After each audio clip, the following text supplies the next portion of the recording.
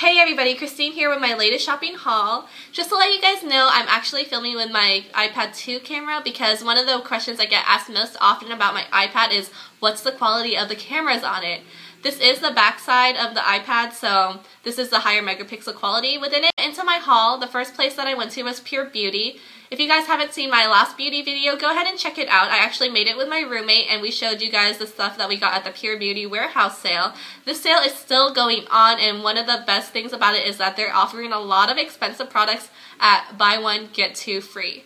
So what I got was actually the Sexy Hair Organics line. I went ahead and got their shampoo, conditioner, and their volumizing mousse for $19.95 for all three. Now the cost of one of these products is already $19.95. It's just a super good deal if you want to try higher priced items. So the next thing that I got was actually from Clinique. It's their Super Moisture Liquid Foundation.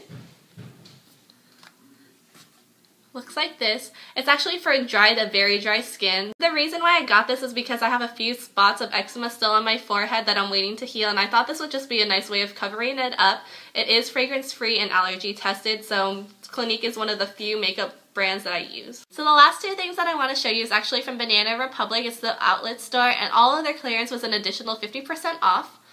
This is the skirt that I got. It is a khaki skirt, and I really love all the detailing that it has on the waistband.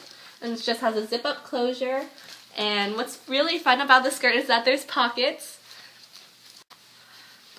The next skirt that I got was this. I thought it was super cute. As soon as I saw it on the rack, I just had to have it. I was so excited when I found my size. And yeah, it looks the same as the khaki one. Obviously, it is patterned. It also has pockets. And I just think they would be great for the spring. And what's also nice about the khaki one is that I can wear it in the winter to work with some tights under it and be good to go.